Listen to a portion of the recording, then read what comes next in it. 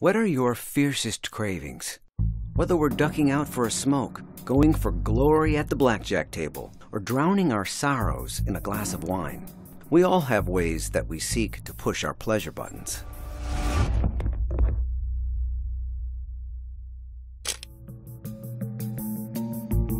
But what happens when this need for pleasure becomes a full-time pursuit? When our fix turns into something more like a dependence? Used to be that addiction was considered a sort of moral failing.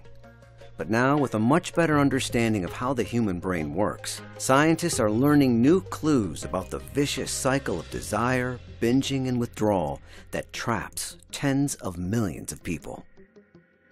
Our brains evolved the reward system based on a chemical called dopamine. This amazing neurotransmitter creates cravings in us to encourage behaviors that help us survive, such as eating, procreating, or interacting socially.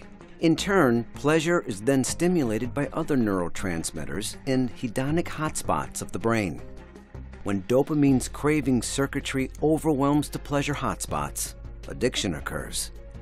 Essentially, your reward system is hijacked. Let's break it down this way. Your desires are triggered when dopamine, starting at the top of the brainstem, travels through neural pathways to affect the brain. Drugs increase this flow of dopamine. Where does the dopamine go? It flows throughout the brain's craving circuit, including the dorsal striatum, where brain nerve cells called neurons begin to form habits by IDing fun things that you've done, like buying drugs or cigarettes. Dopamine also goes to the prefrontal cortex, where with the help of an amino acid called glutamate, rich visualizations that cue cravings are conjured. Think images of drug paraphernalia, sex, or a bottle of booze. Then there's the amygdala, where the dopamine causes neurons here to be stimulated by learned emotional responses, like rich, pleasure-coded memories. So what happens when drugs artificially flood these pathways with dopamine?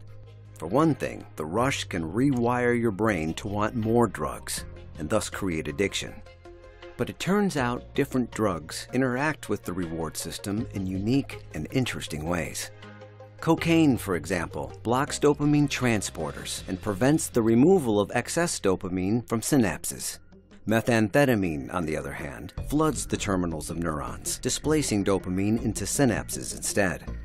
And heroin blocks dopamine inhibitors, causing synapses to flood with dopamine without restraint. The good news? With a refined understanding of the devastating effects of these drugs comes new angles and approaches to the treatment of addiction that have shown remarkable promise. Cocaine addicts have been able to shut off their cravings abruptly when electromagnetic pulses are applied to their prefrontal cortex. A drug hitherto used to treat muscle spasms, called baclofen, has shown promise for treating alcohol dependence. As more and more of our friends and family are affected by crippling addiction, it's comforting to know that we are finally finding effective ways to take our brains back.